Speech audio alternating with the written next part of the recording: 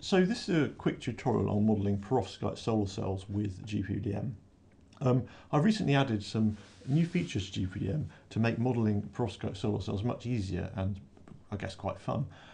So here's an example simulation that we're going to run through today. So I've got, it's got 5 layers, so it's got the 2 contacts, ITO contact and aluminium contact. It's got a perovskite layer here that we can sort of look at. So there's the perovskite layer. It's got a electron transport layer and a hole transport layer. This is about 400 nanometers thick, and each of these layers here are about 200 nanometers thick. And you can get this example simulation up in the model simply by going for new simulation and selecting perovskite solar cell. And what I'm running through will be in there. So there it is. Now, the interesting thing about perovskites is that perovskites don't only have electrons and holes doing the transport in them. They've also got another species of ion that does effectively transport, which is mobile ions, and these are embedded within the perovskite material. So if we look at and you can read about this in literature, but if we look at a perovskite solar cell, so let me draw it. So here we've got, we'll call this the conduction band, and we'll call this the valence band. You'll have electrons zipping around just like in a normal device. So there's electrons moving in the conduction band, and in the valence band you'll have holes moving around. So there's some holes just like in a normal device, and these will move depending on what the drift and diffusion current's doing. But what the perovskites have, other devices don't have. They've got these species of mobile ions in the material that can sort of very, very slowly diffuse one way or diffuse the other way. So you've got sort of this extra species that you don't have when simulating when simulating another device like an organic or silicon solar cell. So you've got to take account of this if you want to sort of simulate them properly. So let's move that out of the way, and let's go back to the simulation. So let's look at the if you look at the simulation types, you'll see in this example there's 2 types of simulation of current voltage curve simulation. There's a JV curve and there's a time domain JV curve. So the JV curve simulation effectively assumes that this population of ions has had time to reach equilibrium. So you've applied a voltage effectively, and this lot of ions has reached where they're going to reach by slowly drifting and diffusing there. So if we run this simulation, we can get a JV curve, just a simple perovskite JV curve. And we can just plot the, let's look at the current voltage. So there's the current voltage of the device. Let's just zoom into the bit we're interested in. And you can see this JV curve actually, if we make it a bit bigger and zoom in a bit more, it's got a bit of a weird shape, because usually with a JV curve you would expect it to be just completely flat like that, so sort of flat like that. But it's got this weird bending and increase over time, and this is due to effectively these ions within this device shifting about as we're applying voltage to the device as we're going up the JV curve. So let's have a look at what those ions are doing within the device. So if we move this out of the way and we click on the snapshots window and select here, let's firstly just look at what the electrons are doing. So here's the free electrons. Let's just look at what these are doing as a function of current voltage. So this is nominally what the electrons are doing within the device. And we can also plot on here the holes. So let's add in the holes to the free holes. There's the free holes. They're doing the opposite effectively. So we can simulate what's happening with these things. And let's add to this what the perovskite ions are doing. So if we add here and we put in, it might not fit on the same scale actually, but let's put on N ion, and we can see what the ions are doing as a function of time. Sorry, of voltage. So let's just remove. It looks a bit odd because it's actually on a log scale. So let's remove the electrons, and let's remove the holes, and let's have a close look at the ions. So when we go to negative voltages, so when we're down here on the JV curve, you see the ions are all pushed this way on the device, that they're pushed up against one of the contact layers. As we step forward in voltage, you see the voltage ticking up here, the ions drift within the device we increase the voltage, and they're drifting within the device. And this is the reason we've got this weird shape to the JV curve there. So that's simulating the JV curve. And what this is you'll notice that there's no hysteresis in this JV curve at all, because usually when you measure perovskite you get some type of hysteresis. And the reason there's no hysteresis is because we're assuming this is steady state. So we're assuming all these ions here have reached equilibrium effectively. So we're measuring it effectively infinitely slowly. So let's now do a time domain simulation to look at hysteresis. So let's close this and close this. And what we're going to do is we're going to select simulation type, time domain JV, and let's just run that and run a time domain JV curve.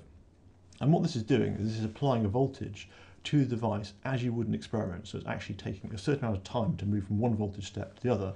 So let's look at the JV curve. And this is the current voltage curve as a function of time. So let's have a look at here and see if we see any hysteresis.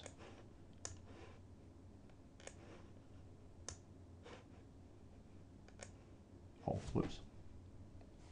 I've just selected an error I didn't want to look at. Oh dear.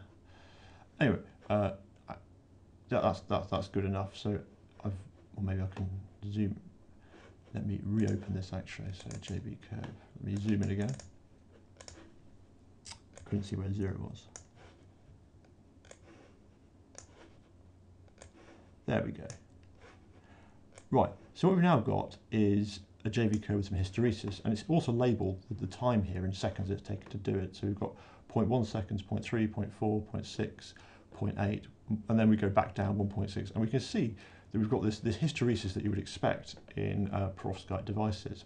And you can change the time this sweep happens, and the voltage and things like that, by going to, so if you go to, move that out of the way, if you go to simulation editors, time domain simulation editor, and you can see the voltage ramp that's been applied. So for example, if you wanted to sort of apply, I don't know, if you wanted to change this, so you see here it's ramping from minus 0.5 volts to 1 volt and back down. If you wanted to go to, I don't know what, say 2 volts, you just change this to a 2, and change this to a 2, and then you'd be ramping to 2 volts. So I'm just going to put this back.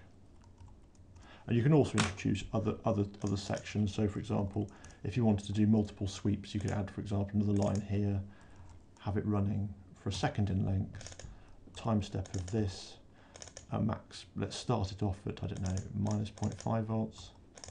And if you wanted to, I don't know why you'd want to do this, but you could maybe ramp it down, or maybe want to go to a higher voltage. Let's go to 0.2 volts and make sure the sun is on. So you see now we've sort of done this down, up, and you get multiple sweeps when you look to this window, but I'm not going to run that. Okay. In fact, no, I will. Let's just change this slightly. Let's change this to say 1.0 or 1.2. So now, yeah. So now we're going down, up. Let's just rerun that just to see how it works. It shouldn't take long. And you can see the seconds here, time it's taking, or the time, the simulation time, not the actual time. There we go. Let's have a look at the JV curve again.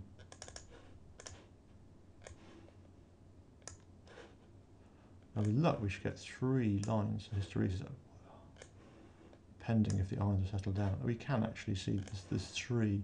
Yeah, so there's 3 very distinctive sweeps. So there's up, down, and then up again. And you can see it's got 3 sort of bits of hysteresis there, which is quite cool. So let's now look at what's going on within the simulation. So let's have a look at what these mobile ions are actually doing. So let's look at snapshots, and let's look at the ion population, so N ion. And let's go through forwards in time so we can see this popular. So it's also interesting to, before I go into that, notice that the ions don't go into, so if we look at this layer between 0 and 200, and they don't go into this layer between 600 and 800. So if we look at this device structure, the perovskite ions only live in this layer in the centre of the device. So now let's step forward in time, so at 1 volt, and then you can see the population just change as we're applying this voltage pulse to it. And it's interesting that it never actually reached the starting position. again, that they sort of keep moving and migrating, which is quite interesting. So that's simulating perovskite devices in time domain, and obviously you can look at any other parameter of the device in here. So if you want to look at phi, for example, the pitch phi, oh, where's it gone? Phi, that's the electric, that's the voltage across the device. So the voltage, so the potential across the device, that's the potential calculated. And you look at the conduction, valence band, and things like that. So let's close that. The other thing to look at, I think, just to finish off, is to how to set up the sort of ion density and things like that. If we go to electrical simulation, look at doping ions, you can set in this doping window effectively how much doping there is, what mobile ion density there is, and for example, the mobility of the mobile ions. So here we've got no mobile ions in this first layer, which is the P dot. Clearly we've got mobile ions in the perovskite, and we've got no mobile ions in the other layer. And we can, for example, change the magnitude, or we could change, I don't know, we could change how much they move. So let's reduce their mobility to 10 to the 13, and let's rerun that. We should get a slightly different JV curve out. Look at the JV curve. What this does to it, I don't know.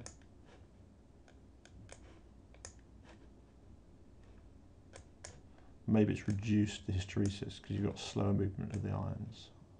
Yeah, it looks like it's reduced hysteresis because we've got slower movement of the ions. Yeah, it's still got some hysteresis there, but it's reduced it a bit. Okay, so that's that.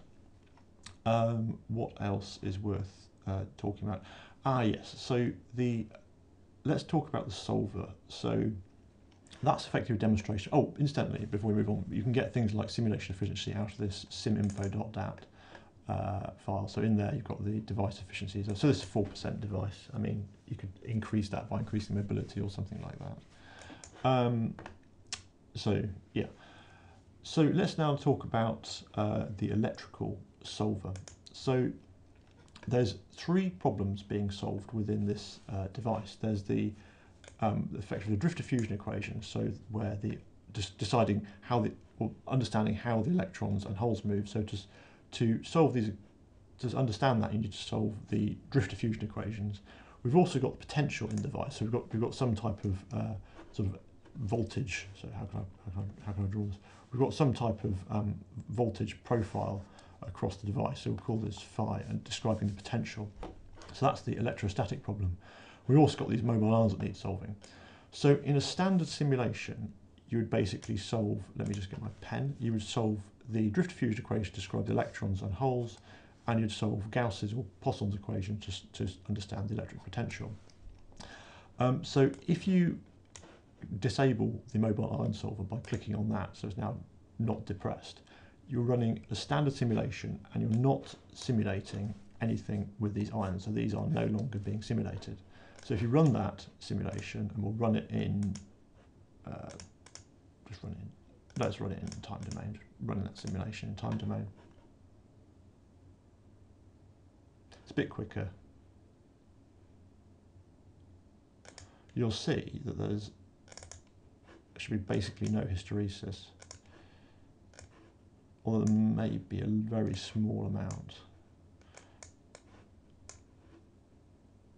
Yeah, there's basically no hysteresis. So this is basically yeah, there is no. This is effectively, we've turned off the mobile, so we can zoom right into this. Yeah, there really is no hysteresis at all. And that's because we've turned off these mobile ions. And when we turn that back on again, we get our hysteresis. So that's that. Now, and what you can do, if you're interested, you can turn this off, and just turn the electrostatic solver on. It will just solve the potential within the device. So now let's look at traps. So what we can also do is we can introduce trap states. So here's the device. It's getting a bit of a long video now. I think this is probably the last thing I look at. So here's the electrical parameter window. And you can see at the moment we've got a number of traps set to 0, so 0 traps, 0 traps, 0 traps. So what we can do is we can turn these traps on. So let's say have 5 trap states in this device. We can then actually introduce shortly read Hall recombination on top of our perovskite ions. So we can also introduce, so effectively here in this region here, shortly read Hall recombination. So this effectively means we've got some trap states in there in which charged carriers can get trapped, and you can read about shortly read Hall recombination in other places or watch some other videos. So we've done that. Now, just a little tip: if you're going to do this, if you're going to turn on shortly read Hall recombination within the device and perovskite ions, I'll just go to electrostatic solver first, click configure, and just click this off. And it says enable POS on solver. Click this off.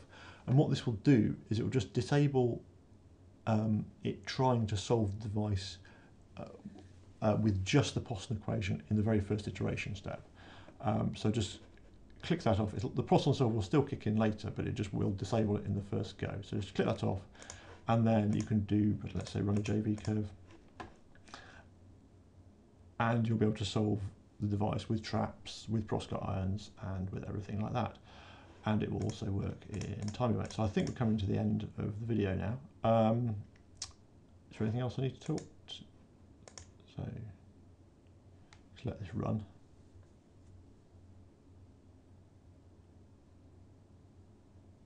There we go. And then we can look at trapped electrons and stuff like that.